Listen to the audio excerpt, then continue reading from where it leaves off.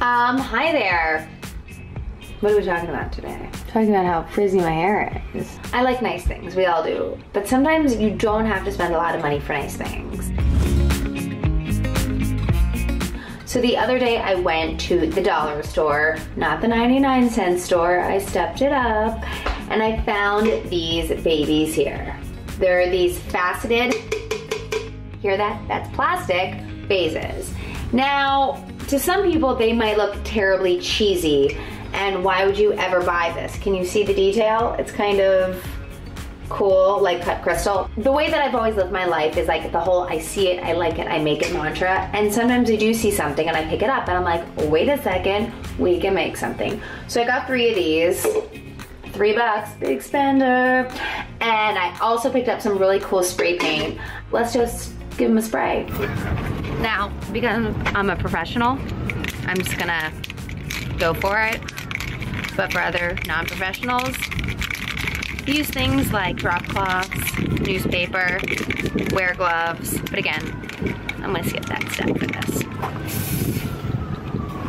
Well, the spray paint would have to work. Well, that's not normal. Worms are coming out of my spray paint. That didn't really work, did it? Look at the spray paint. Oh, never mind. There we go.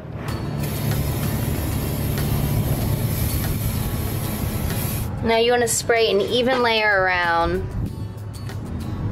You might need 2 coats.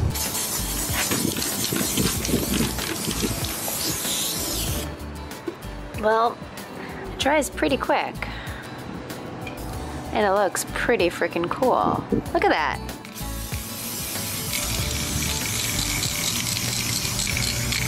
Now that is what I call rose gold.